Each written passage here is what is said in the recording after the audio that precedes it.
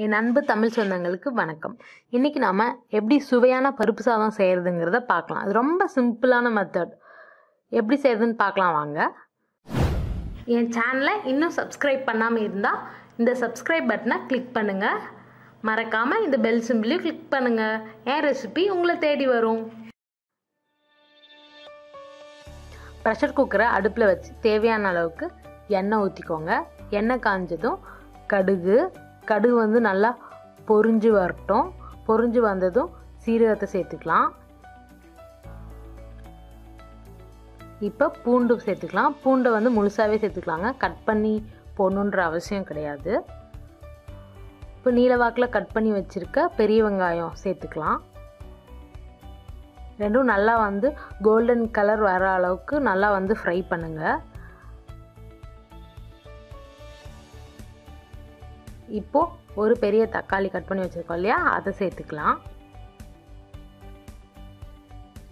தக்காளியும் நல்லா வதக்கணும். அதில் இருக்க ஜூஸ்லாம் வெளியே வர அளவுக்கு நல்லா வதக்கிக்கோங்க. 2 காஞ்ச மிளகா அதை சேர்த்துக்கலாம். அதை சேர்த்து ஒரு வதக்கிக்கோங்க. இப்போது எடுத்து வச்சுருக்க மஞ்சத்தூளையும் மிளகாத்தூளையும் சேர்த்துக்கலாம். அதையும் ஒரு நல்லா வதக்கிக்கோங்க. இதில் பாருங்கள், 1 டம்ளர் ரைஸும் 1/4 டம்ளர் துவரம் பருப்பும் எடுத்து 1 மணி நேரத்துக்கு முன்னாடியே நான் ஊற வச்சுருக்கேன்.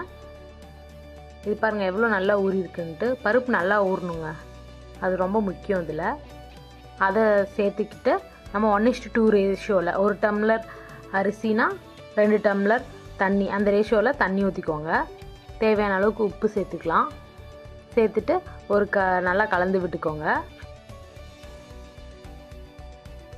இது பாருங்கள், இப்போ நல்லா கொதி வந்துருச்சு.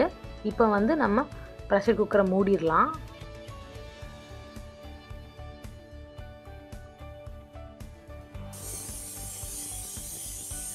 இப்போ பாருங்கள், நம்மளோட சுவையான பருப்பு சாதம் ரெடி. இதில் வந்து மேலே வந்து ஒரு ஸ்பூன் நெய் ஊற்றிட்டிங்கன்னா இன்னும் நல்லா டேஸ்ட்டாக இருக்கும். கலந்து இந்த மாதிரி எடுத்து சர்வ் பண்ண வேண்டியதானுங்க. இந்த வீடியோ உங்களுக்கு பிடிச்சிருந்தா வெஜ் அண்ட் நான்வெஜ் சேனலுக்கு சப்ஸ்கிரைப் பண்ணுங்கள். நன்றி.